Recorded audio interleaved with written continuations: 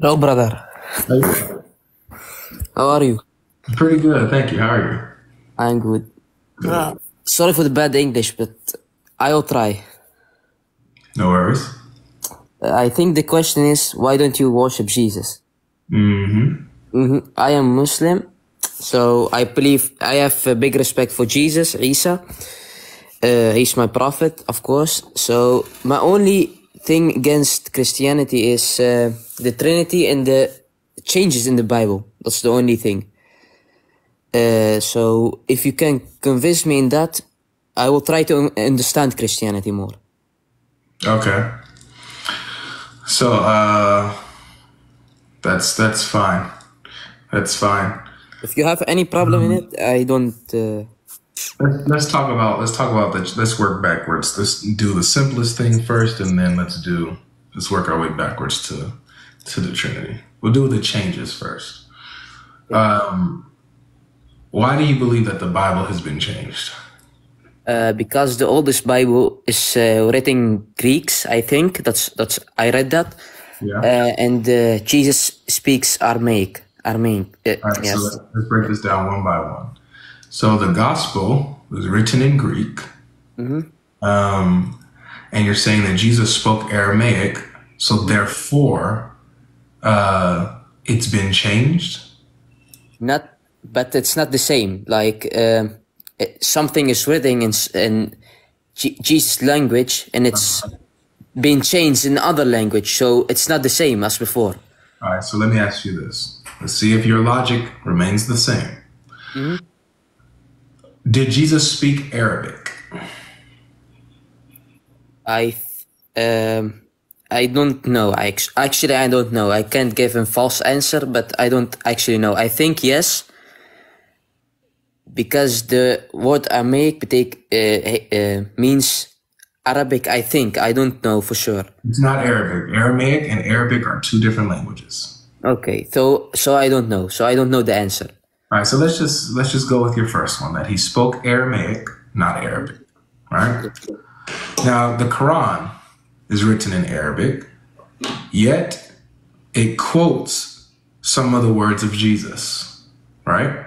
It says Jesus said this or Jesus said this, and in some situations, right? Yes. Okay. So does that mean now that the Quran changed the words of Jesus since it's quoting him in Arabic and not Aramaic? Can you what's your point actually therein? Your point. You're saying that there was a change with the gospel because what we have is Greek.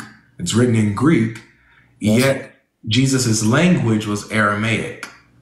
Yes. So because it's not written in his native tongue, that means that it's been changed. Mm-hmm. That's what you said. Okay. Yes, I said that. So same logic, just with the Quran then. The Quran quotes Jesus in Arabic, which is not his native tongue. The gospel quotes Jesus in Greek, not his native tongue. The Quran quotes Jesus in Arabic, not his native tongue. So that means that the Quran changed the words of Jesus then, by that logic, right? Mm-hmm. I'm trying to stay. No, um, Do you, do you, do you understand what I'm saying, or yeah, I'm trying to understand, but like it's written in Greeks, but we know that even in the Quran it says that that in Surah 5171 it says that Jesus is the Messiah and he isn't God, and there is even explanation about the Trinity in it. no, that's going way away from what we're talking about right now. We're talking about whether or not your reasoning for why you think the Bible or the gospel has been changed is legit. That's what we're checking right now. I want to show you that your reasoning for why you believe the Bible is changed would work against you as a Muslim. Because you're saying that because the gospel's written in Greek, which was not Jesus's language, means that the gospel has been changed. Therefore, the same applies to you. Your Quran, written in Arabic, quotes Jesus in Arabic, not in Aramaic. It quotes Jesus in Arabic, which is not Jesus's native tongue, not his native language. Which means that if we're going by your logic, that the Quran changed the words of Jesus, and therefore we can't trust it. We can't trust the Quran when it talks about the words of Jesus. You get it? Yes, I get it. I think, I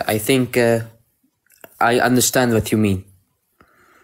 I don't have something against it, but there are still verses I don't know out my head, but I can send it to you. But if you want, this is what I would ask you. Yeah. When the Quran quotes Jesus, do you trust what the Quran is saying, even though it doesn't quote him in his native tongue? Do you trust what the Quran says, even when it quotes Jesus?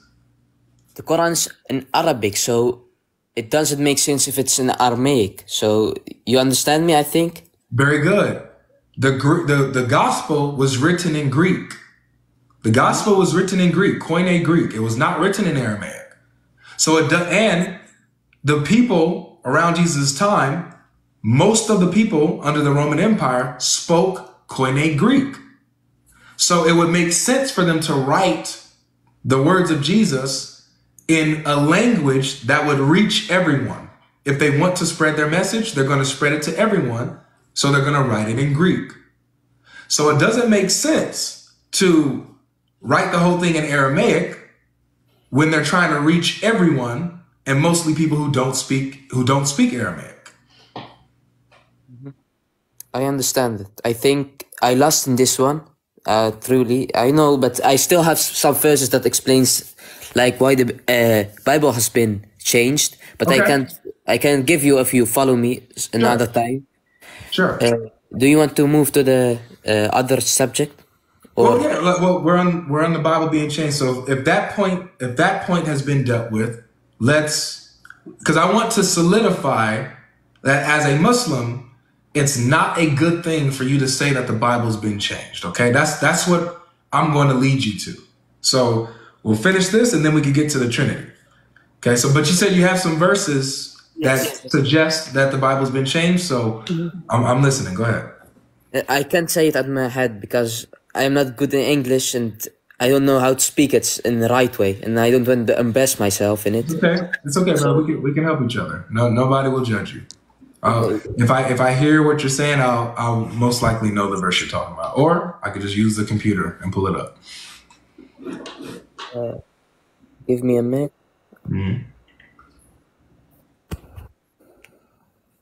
See.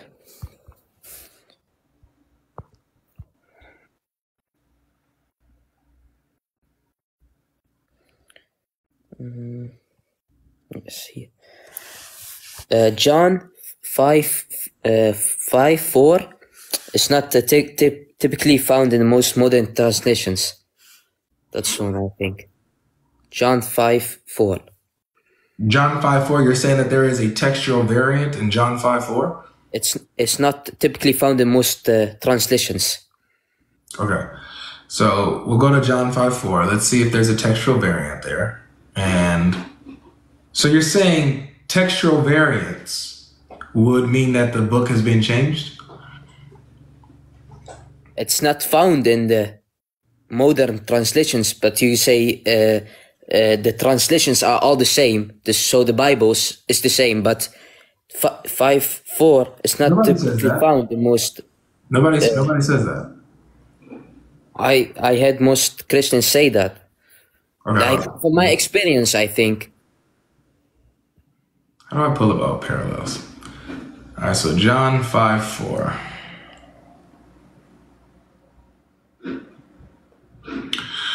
All right, so King James has it. New American Standard Bible doesn't have that textual variant. The rest seem to have it. Dewey Rings have it. ESV doesn't. Okay, excellent.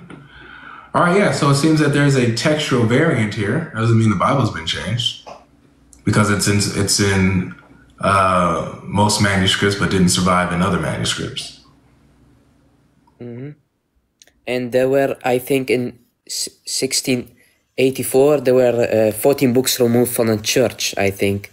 That doesn't have anything to do with the, with the Bible. Yeah, yes. So what you're showing me here is what is called a textual variant, where a verse or some words would be one way in a manuscript, but might not have survived or be in another way in a different manuscript. It doesn't mean that it's been changed, though. But they are not found in the modern translations, in the modern translations.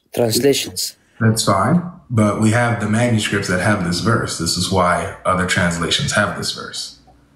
So when you're dealing with English translations, these English translations go based off of what is called like a manuscript tradition. They hold to a particular manuscript tradition. So some might, deal with like earlier manuscripts, an earlier manuscript tradition. Some may deal with majority manuscript tradition. Like most of the manuscripts have this, so this is what we go by.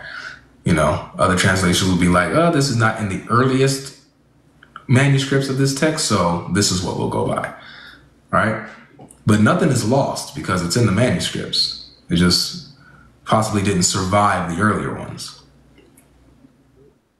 But you see how it's not lost because we have it?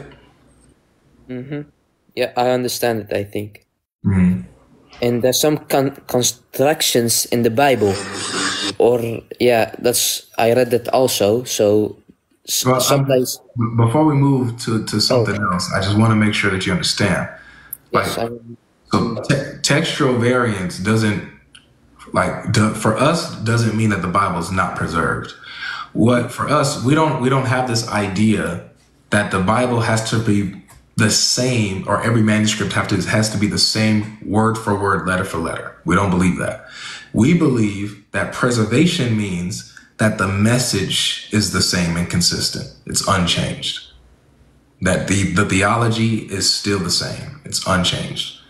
It's different for you as a Muslim. You as a Muslim, I assume that you believe, when you say the Quran is preserved, you believe that every single word, every letter is exactly the same, always been, no matter where you go, no matter what Quran you pick up, right? That's what you believe, right? Yes. Yeah, so we have two different views on what preservation is, okay? For us, preservation is as long as the message is preserved, because there's going to be textual variants. There's going to be differences in the manuscript, like these are people copying stuff. So there's going to be copyist errors or an erasure here, a mistake, misspelling, stuff like that happens. But the message is still going to be there. It's unaffected. With Islam, though, there's a problem, because when you believe that every word, every letter is still the same all the way going back to Muhammad, that's not true. You also have textual variants in Islam, in the Quran. You have these. And so this view, your view of preservation is really dangerous to your belief system. Yes, I understand. I think we are clear with this one. So do you want to move to the second one, or are you just good now? Well, I want to show you something about the Quran here, that the Quran itself, it has textual variants. Have you ever seen these before? I don't think so. Okay. What's your native tongue? How do you mean? Okay. So you don't speak. How do you mean? Okay. So you don't speak Arabic? I speak Arabic, but I can't read in Arabic. Oh, you can speak it, but not really read it. Okay. Okay. I'm trying to learn it, but yes. Okay. Well, I'll just show you like a little one. I'll show you a little one. Now, this one, in my opinion, is not like detrimental to the context of the verse, but I'm just showing you that it is a textual variant. Okay. I'm going to show you where in one verse it has a word, right? In one particular Quran, while in another Quran, that word is missing. It's not there at all. All right? It can have a different meaning. It's also because there are different dialects of Arabic. Oh no, it's not dialects we're talking about, because dialects means like it's just how you pronounce a word, how you say it, but the word would still be there. So I'm not talking about dialect. I'm talking about the actual text. There's a word that is there in one Quran, and then that same word is gone. It's not in the other Quran. You know. Let me show you. But still, in Google, when I type "has the Quran has been changed," there are still the Quran has never been changed. So Of course, they say that. That's false. Those are, when you pull up on Google that question, those are Islamic websites that are going to lie to you and tell you that. So look here. I'm about to turn my camera around so you can see.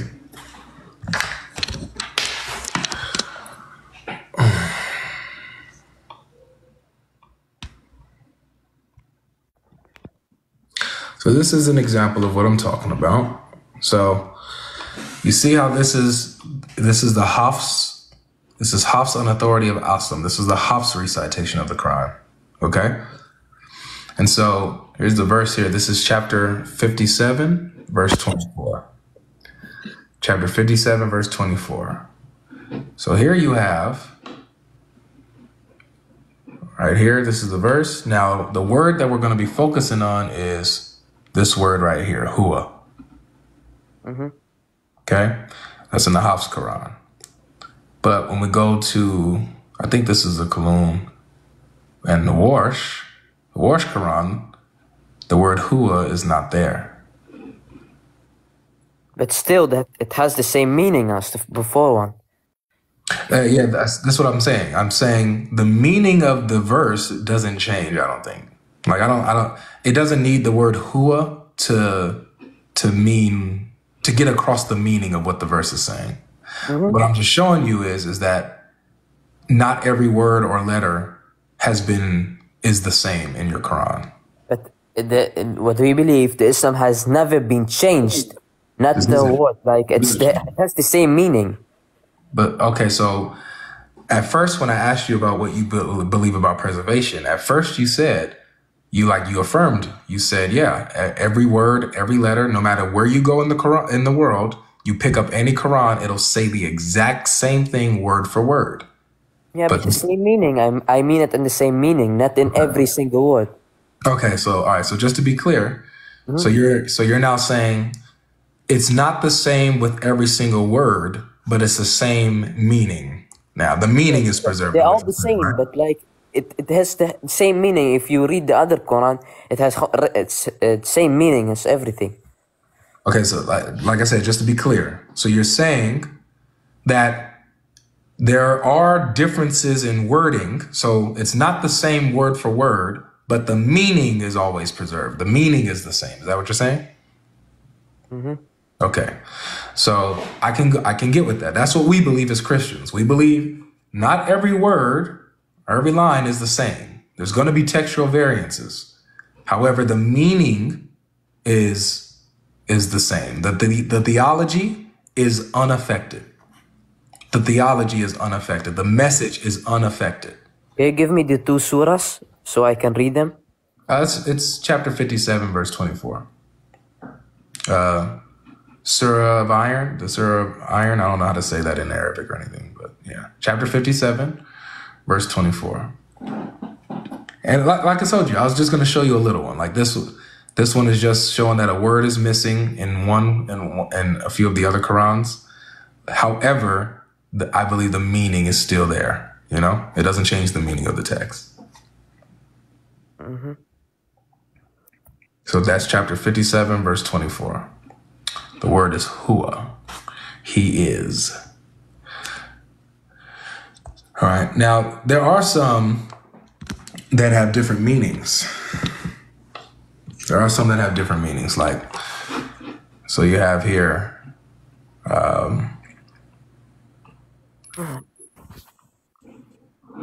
If you go to 37 verse 12.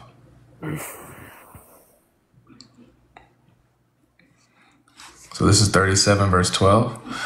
The word we're going to be looking at right here is ajabta. The verse says, but you were surprised while they mocked. So Allah's talking to Muhammad, talking about the disbelievers. When he recited the verses to them, some of them mocked. And so he's like, well, you know, but you're surprised or astonished while they mocked. All right. Bel ajabta. You were surprised. Now, when we scroll down to the other Qurans here, it'll, you know, a lot of them say the same thing. But then we scroll down a little bit. We go to the Caliph Quran. Caliph, right? This one, it changes to Ajab 2. Ajab 2, which means I was astonished while they mocked. It can be the same because it has where's this website? This is inquran.com. I don't think you got the good website because Why? I'm sure that it's not like this. It is like this, bro. I used to have this particular Quran on me, but my friend who I go out and do dawah with, he has it himself. He has the actual Quran, but I could show you, like, it's literally, this is what it is in the actual book. This website is not bad. It's actually a Muslim website. It's not a Christian or it's an Islamic website. And it's a whole database here. They give you recitations. They give you Quranic readings. They give you, publishing material. This is an Islamic website, bro. Gives you different, gives you narrators. Look, so they even have narrators. If you listen to it, it's Ajab 2. Watch when I play it. Listen. Hold on, let me turn it up. You're gonna hear him. He's gonna say Bel Ajab 2. Watch. Did you hear him? He says Ajab 2. Watch when I play this one. It's gonna be Bel Ajab Ta. You're gonna hear Ajab Ta. You hear that? It's like the same thing. Yeah, except there's a ta. The difference is the ta and the tu, which changes the subject. So if it's ta, it's you were astonished. If it's ajab tu, it's I was astonished. That's different. So what's this verse about? Can you give the whole context? Yeah, so the verse is about, it's about Muhammad talking to disbelievers, and he was, reciting the revelation to them. And when he recited the revelation to them, they mocked him. And so Allah is like saying, you were surprised while they mocked in this one. Or in the other one, he's saying, I was surprised when they mocked. Allah saying that he himself was astonished. So this changes the meaning of the text, because one, you have Muhammad being the one who's astonished while they mocked, and then the other one you have Allah who's being the one who's astonished while they mocked. Now here's the thing. Yes, I understand, but you see, I can't give an answer to it because I don't know it. So I don't expect you to give an answer. I just wanted to. I want to give an explanation for it, but I haven't debated someone that has give me the same verse to explain it to him. Yeah. Now I can't explain it because I didn't search it or did some research about it. Yeah. So I can't give an answer to it. No worries. I don't want you to. You don't have to. I appreciate your honesty. You don't have to give an explanation or answer or anything like that. I just wanted to show you this. And so this is usually the explanation that I have gotten, is that they would say that they affirm both, that that both is correct, that Muhammad being astonished and Allah being astonished, that both are correct. And you know, that's just what it is. You know, it all comes from Muhammad or Allah, whatever. I surely understand what you're meaning, but like, if you give me time to give me an explanation for it, it will be good. I can give it. If you give me 1 day or two, the explanation I can give you surely. I mean, look, this is my only thing, because however you interpret that, that's on you. You can interpret it however you want. My only point was that you have textual variants in the Quran, even some that would change the meaning of the text. You know, however you interpret that text, that's, you know, that's you're right. You can do that, but I want you to just know now that you do have these textual differences. You know. Yes, I'm surely. I love your explanation to it, and I'm sure I will give you an explanation to it. And yeah, but if you give me some time, because I never have, I have debates with Christians, but they are always others, so other things, other subjects. So if you give me time, I will surely give you. Absolutely. And let me let you know this too. Tomorrow I'm gonna be live again. I'm gonna be live again tomorrow on my YouTube channel, and we're going to be going through a lot of these. We're going to be showing a lot of these textual differences in these different Qurans that are actually significant, that actually do change the meaning and the context. Okay, so if you want to check it out, I'll be live again tomorrow, bro, on my channel. Yes, I will. Okay. I will show you. For sure. Do you want to move to another subject, or yeah, sure. We can move on to another subject. Yeah, we can move on to another subject. It's about the Trinity, I think. That's what I said. Mm-hmm. Yes. Yeah. The other thing that stops me in worshiping or thinking that Jesus is God is because at first we see him as a prophet. He's an important prophet to us, of course. And the Trinity doesn't make sense. Like, if you explain it, many Christians have explained it to me, but like something doesn't add up. Like, they explain something else doesn't add up. They explain something else doesn't add up. So it's the same circle, same as always. Okay, so what is your objection? Because simply because something doesn't make sense to you doesn't mean that it's false, right? Not typically, but like, if you think about it, the Holy Spirit is a person. In the Bible, the Holy Spirit is an Almighty. The Father is Almighty. Jesus is Almighty. These three are Almighty. And again, in the Bible, Holy Spirit is a person. The Father is a person, and Jesus is a person. So, yeah, there are many verses about that they are not the same. They're just different gods. Not the same. So, okay. So let's try to break down terms then so that we can make sure we understand what we're talking about. So it looks like we may have to make sure we understand the difference between being, what a being is, and a person. Okay? So for example, the word being means like it's the state of existence. It's what a thing is. Okay? Like, you are a human being, you know. God is a divine being, you know.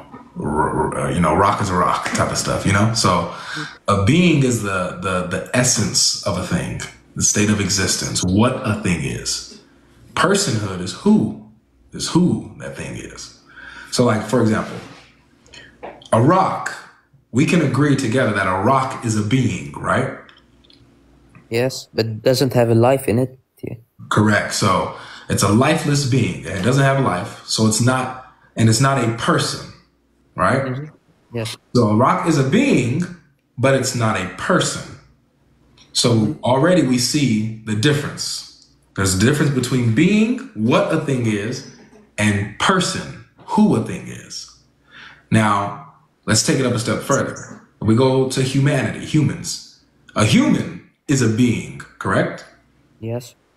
Now, each human, you would say, is a person, right? has personhood. Mm-hmm. Good. So how many persons does a human being have? What? One, I think. Yeah. One. Yes, Yeah. one person. Yeah. Each human consists It's of one person, right?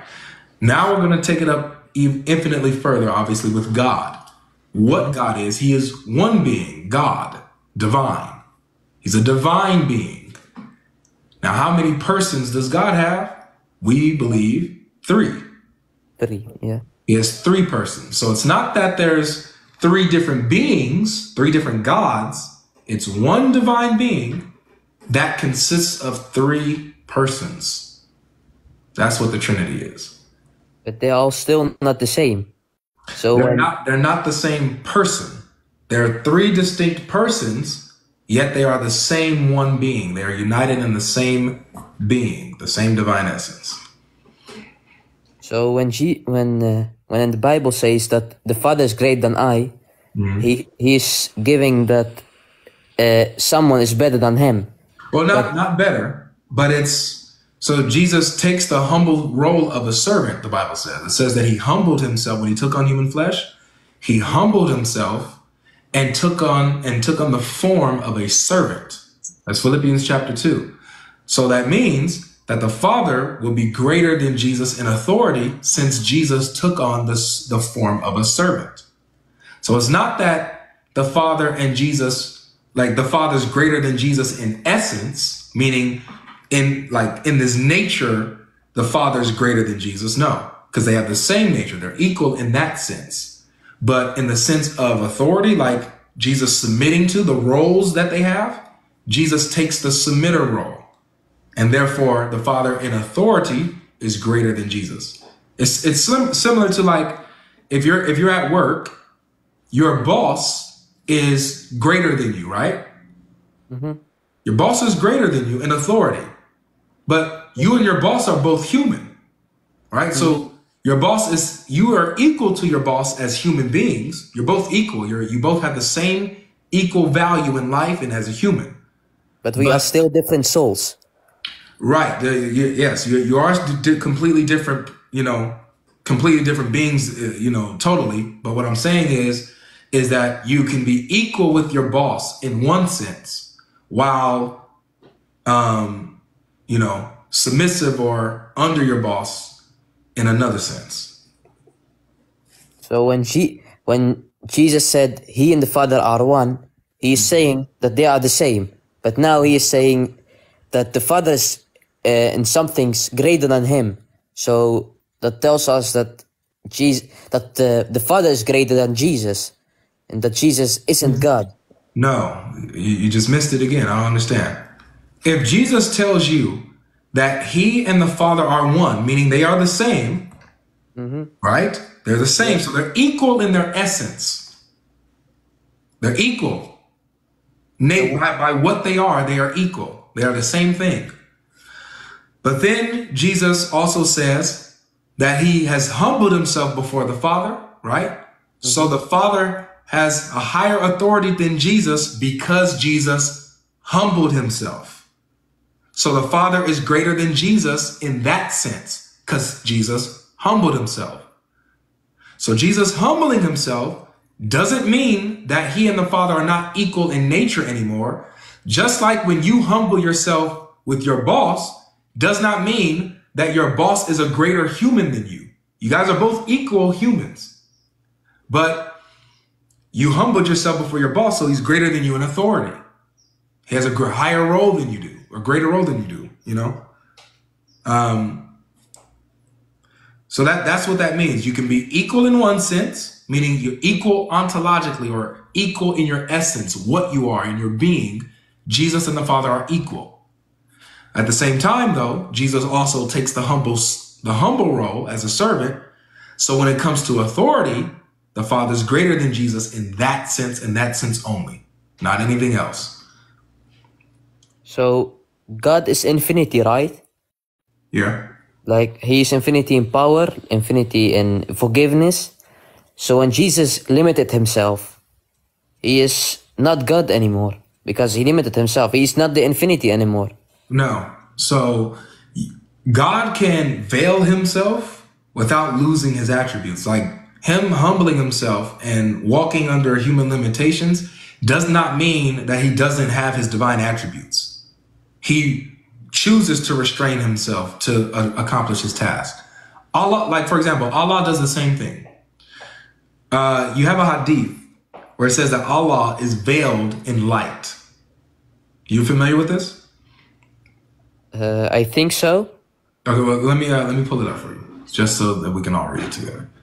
I'm gonna show you that even Allah limits himself. Okay. Infinity can't be limit. It's infinity. Well, so it's not that he. It's like saying it's not that he doesn't have that attribute anymore. He just restrains it. He can he by limited his will. himself. Okay, I'll just show you what I mean. I'll just show you what I mean. Veil. Like saying rock. God makes a rock that he can't lift. No, it's not. Watch. Let me show you. Okay. So this is Sunan Ibn Majah, 196, Sahih. Let me just turn this around so you can see. I think I'm familiar with this, but All right. Sunan Ibn Majah, 196, for everyone wondering. Its grade is Sahih. All right. Let's get into it. So it says, narrated Abu Musa, who said, the messenger of Allah said, Allah does not sleep, and it is not befitting that he should sleep. He lowers the scales and raises them. Now here it is. His veil is light. And if he were to remove it, the glory of his face would burn everything of his creation as far as his gaze reaches. Okay? So, and then the bottom of this kind of just repeats it and just says, glory to Allah and stuff like that. But here's the point right here. This is where we're at. His veil is light. Okay? Now, here's my question to you. Is light created? yes. All right. So he creates the light and he allows the light to veil him. A created thing veiling Allah, who's infinite. Then he says, if he were to remove the veil of light, if he were to remove that light, that veil, the glory of his face would burn everything. Is Allah's glory limited?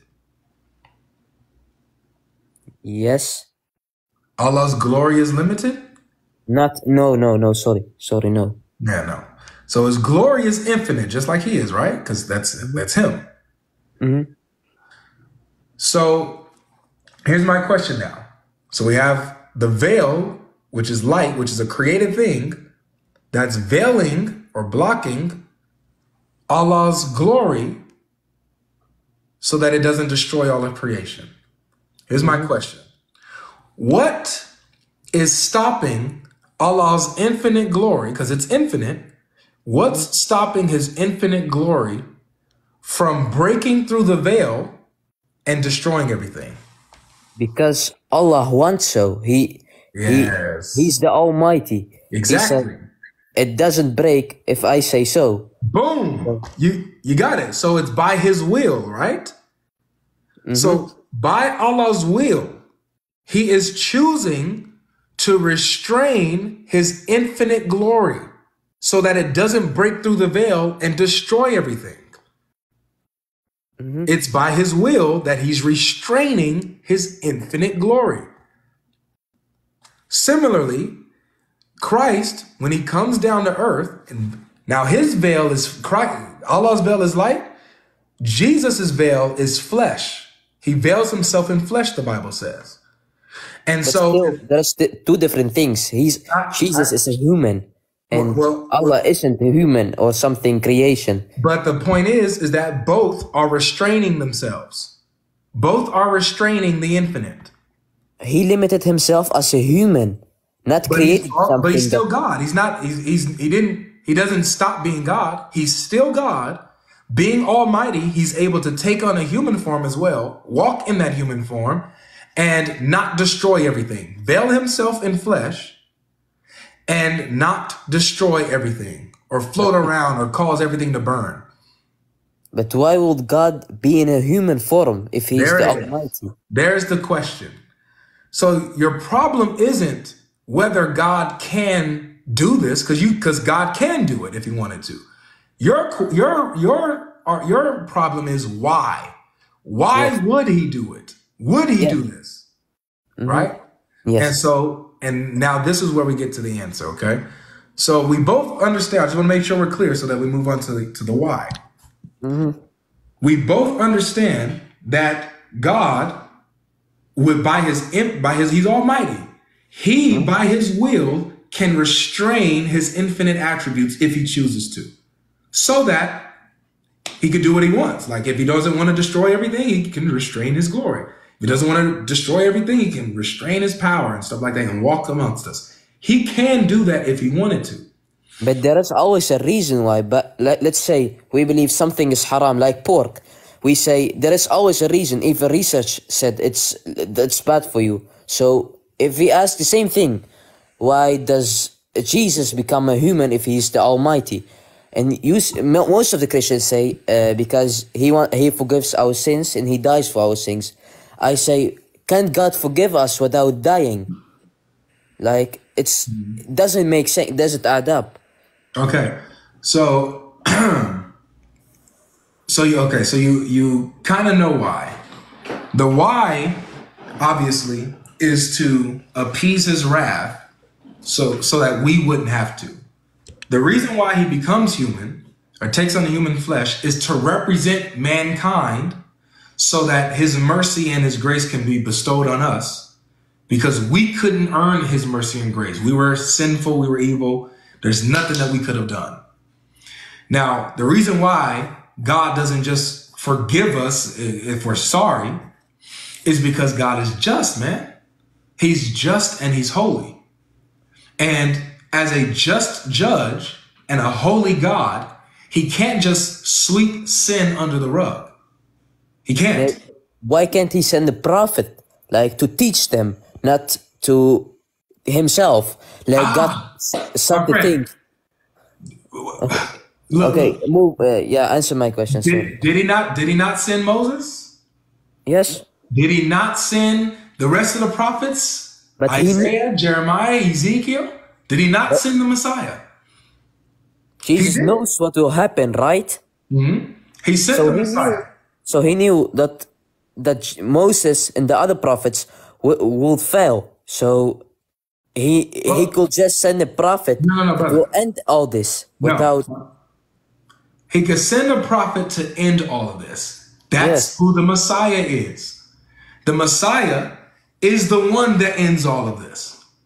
Because man fails on his own, we can't do it. So God comes himself to do it. That's the point. He knows that we will fail each time. We all fall. Look, this is what the Bible says. All have sinned and fallen short of the glory of God. We all fall short. We miss that mark every time. So he had to come and do it himself. That's the point. God the Almighty had to do things himself? Because he loves us enough to do that. He didn't have to. He could have just let us perish and but destroyed us all because of our sin and wicked ways and be done with it all. But because he loves us and he's merciful and gracious, he came and did it himself. God. That's how loving he is. Like, I have all respect for you and all respect for all Christians, but like, that doesn't make any logical sense. What is illogical about what I said? Because you gotta give me the logical contradiction in what I said. You really just said God himself sent himself to forgive us and save us. To atone for our sins and save us, yes. The Almighty, the All Forgiveness, sent himself. Yeah. Yeah, that doesn't really make any sense. You're just telling me your grievance against it, but you're not telling me the logical contradiction. What is the logical contradiction in this theology, what I said? Because God doesn't need to come himself. I said that. Wait, hold on. I said that. I said he didn't have to do this. He didn't have to do Why this. did he do it? But the alternative of him not doing this is us perishing. That's the alternative. But as I said, he can just send a prophet or send someone He did. as a messenger He to did. give all. Where did he send it? You believe that he sent prophets, do you not? Yes, I believe. To warn them against sin, to warn them against sin and to get back to God? Yes, but he knew people wouldn't listen to Okay, those so he prophets. did this. He did. Why Okay. would he send a prophet to end all this? Not himself, a prophet. So the prophet could end all this. What can a prophet, himself. wait, how can can a prophet atone for your sins? God can give this to the prophet to do it. How? How if the prophet has his own sins? You believe that a prophet has his own sins, right? They're human just like you.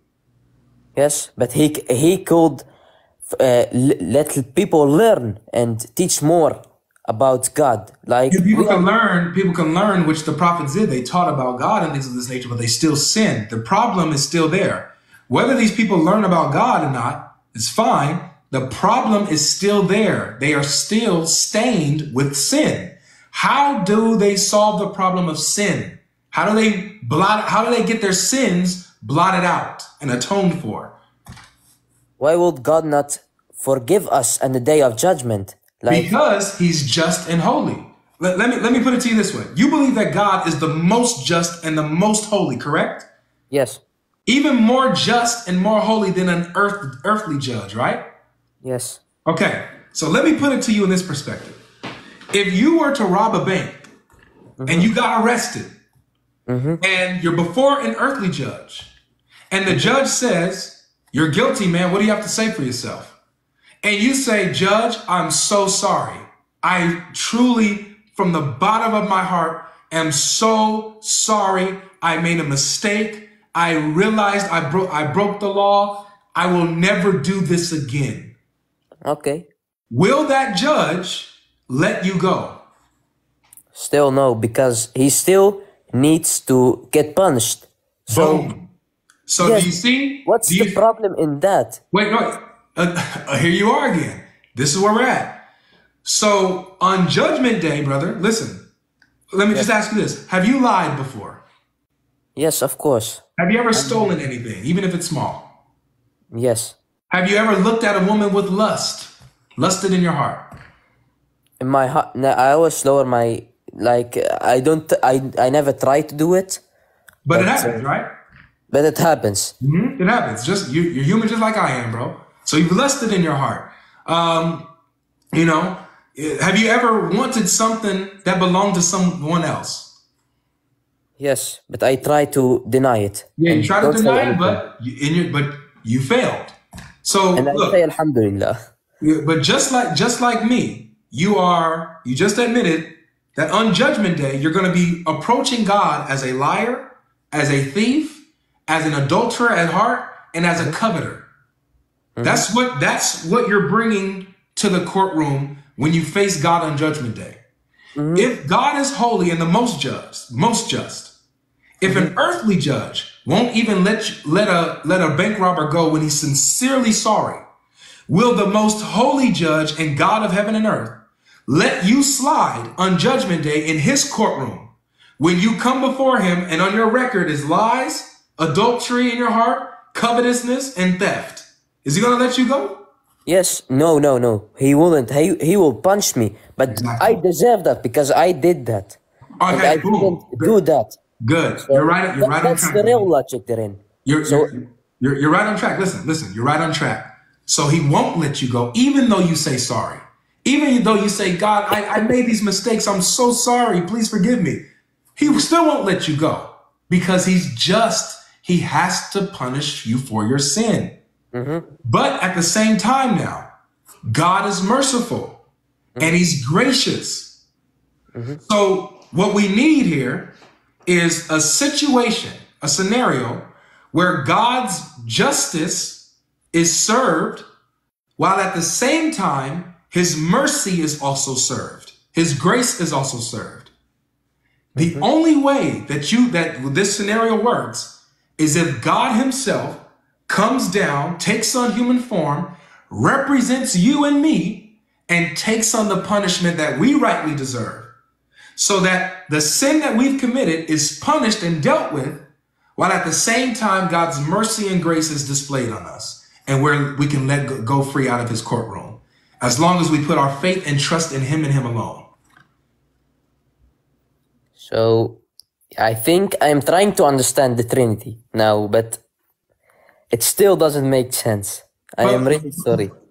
But at first we went from salvation, the issue, and why would God become a man? This is why. This is where we're at right now. Why would we already believe that God can become a man and take on human form if he wanted to. We already agreed that he can if he wanted to.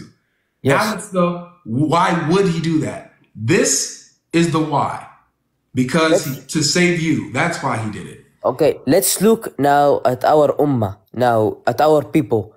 Do you think if Jesus died, what you are saying, if Jesus died for our sins, we won't be punished, right? Wait, people would.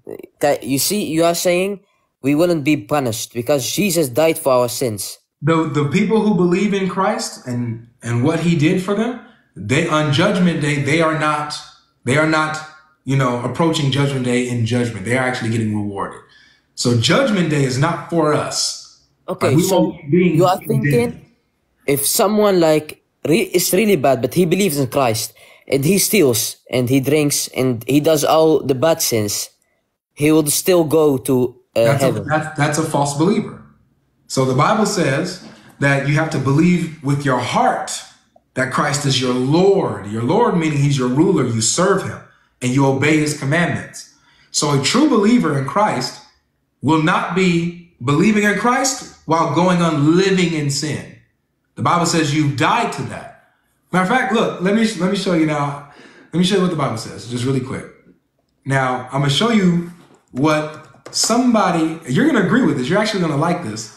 But, a lot of you guys hate this person for some reason. But you might be different. You seem different altogether. So look, watch this. This is Romans chapter 6. Okay, listen. It says, what shall we say then? Are we to continue in sin so that the grace of God may abound? He says, by no means. No, you cannot continue in sin when you're in God's grace. He says, how can we who died to sin still live in it? He says, do you not know that all of us who have been baptized into Christ were baptized into his death?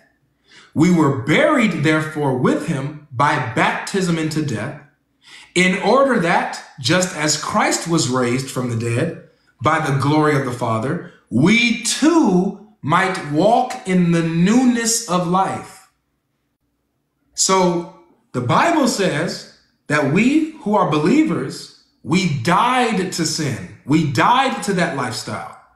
So if you're still walking in that lifestyle while with your words saying you believe in Jesus, but you're walking and living in sin and not in newness of life, then you're a false believer. You're a hypocrite. And God will spit you out on Judgment Day. So it actually, let's say you are right. Why would he punish people that didn't listen? Why would he not punish them? Because we believe in the day of judgment. He will punish them. So people that did bad deeds, but still prayed and did everything and gives the poor, but they do something bad, will they go to hell or? No. So here's the difference. There's a difference between walking or living in sin and when you're in Christ, you may fall sometimes. You're not perfect. While we're still in this body, we will fall even as a believer. But the difference between a believer and a sinner is that a believer, when he falls, he gets back up.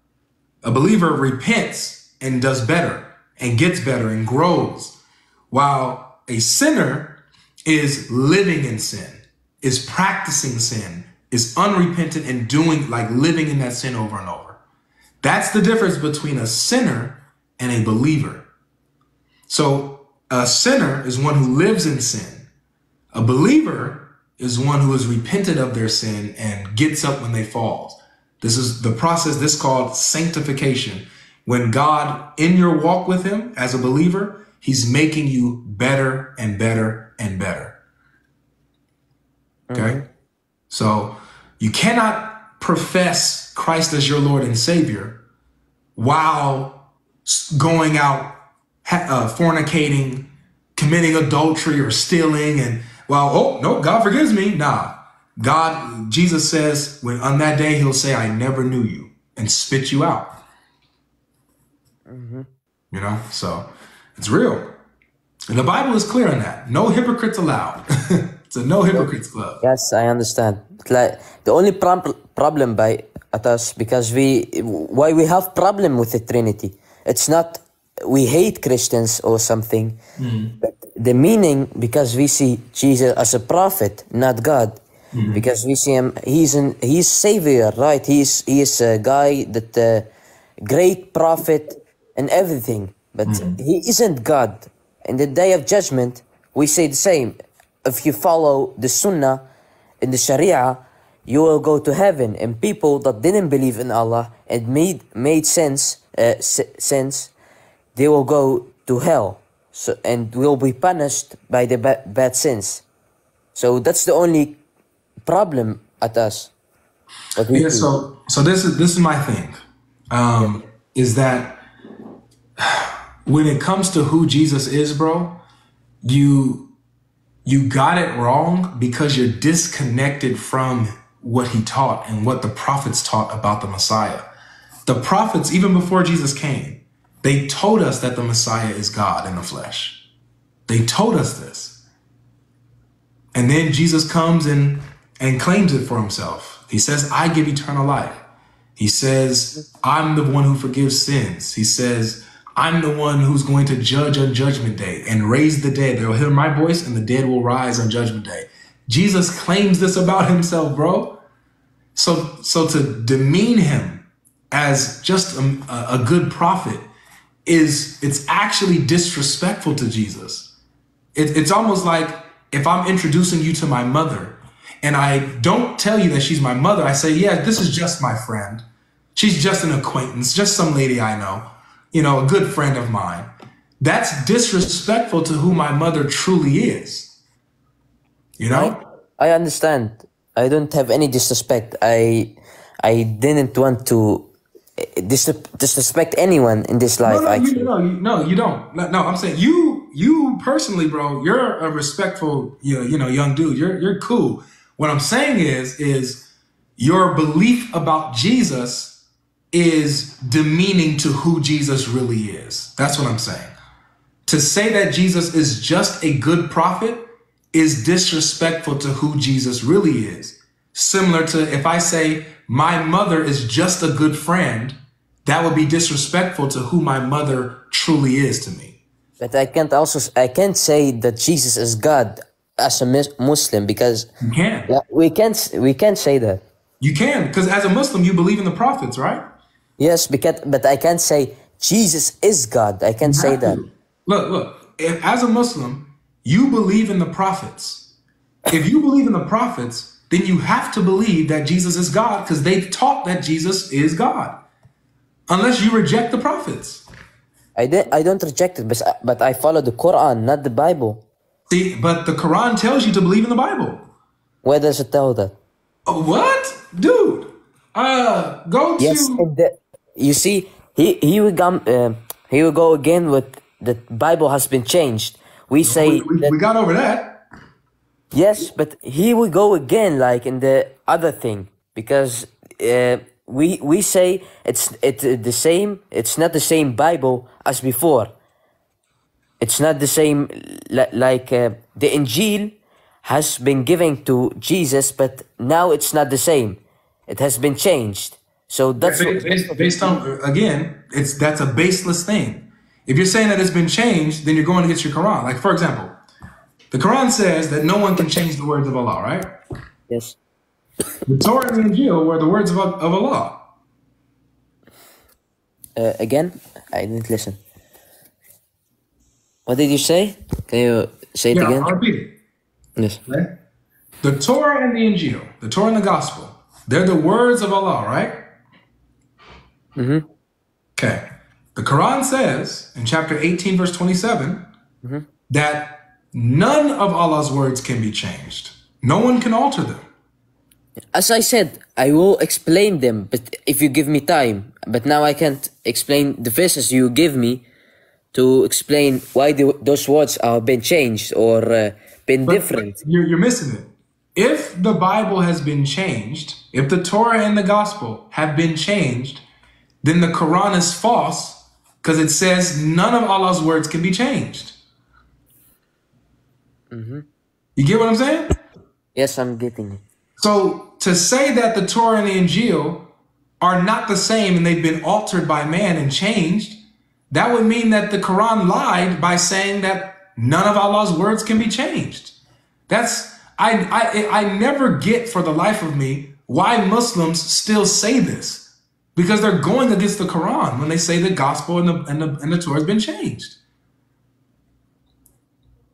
There is an explanation for it, but I don't know what it is. Like, if you ask a sheikh about it... I'll tell you what a sheikh would say. A sheikh would say, oh, well, this is talking about the Quran, though. It's talking about none of the words in the Quran can be changed. That's what a sheikh will tell you. That's what they'll try to give the explanation. However, the verse doesn't say that. The verse doesn't say none of the words in the Quran can't be changed. It says the truth has been revealed to you from your Lord, and none can change the words of Allah. The words, period, not the words in the Quran only. It says the words, blink, that's general. Yeah, you need to ask a real sheikh, not... I don't think a sheikh will give such evidence in this. I think he will give a truly answer and answer that will just give you what it means. Okay. So until then, I just want to make sure that you see what I'm saying. Does it make sense, my argument that to say as a Muslim that the Bible has been changed doesn't make sense because the Quran says none of Allah's words can be changed. Does that argument make sense? Yes. So that's why I hold the position that even according to the Quran, the Torah and the Gospel is still intact. It's still good. You know? I don't have the knowledge in this, what you are talking about. I don't have the knowledge in that. Like, you are asking me something that I truly don't know about. Like, I haven't as I said, I haven't debated someone about this thing specifically. Like, we have debate about Trinity, but not like in this. So it will take time to answer your question. And I'll tell you this, Islam Edits, you are welcome to join me for any conversation at any time, bro. At any time. Like, if I'm in the middle of a conversation with someone else and they're like, it's a hard-headed person, I will drop them for you because, this conversation, hold on, let me fix this. This conversation with you has been amazing. You've been honest. We've been able to get from one point to another. It's been a very great conversation, bro. I appreciate you.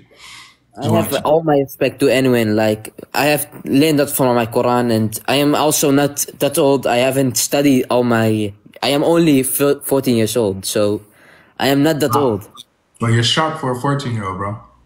So, inshallah, I will try, and I am not against anyone. I just want to ask and learn more. It's not about who wins and who loses. For sure. Absolutely. That's exactly what it is. It's about getting understanding and learning and coming to the truth. And when we're faced with the truth, we have to submit to it, right? We got to submit to the truth, no matter if it goes against what we already believe. The truth is in our face, bro. It is important for us to submit to it. Okay?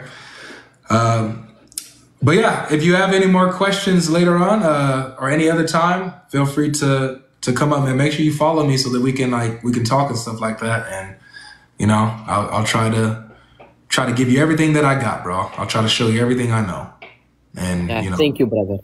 okay, for sure. What's your name, by the way? I don't know if you can say it. Alvart. Olivert? Yes. Olivert. My name's Avery. Good to know you. Good to know You have all my respect. Most Christians don't really respect, but you have all my respect. Thank you. You too. You got my respect as well, brother. Have a nice day. You too, bro. It was really nice to meet you. Nice to meet you too. Take care. Good day. All right. That was a great, magnificent conversation with Oliver.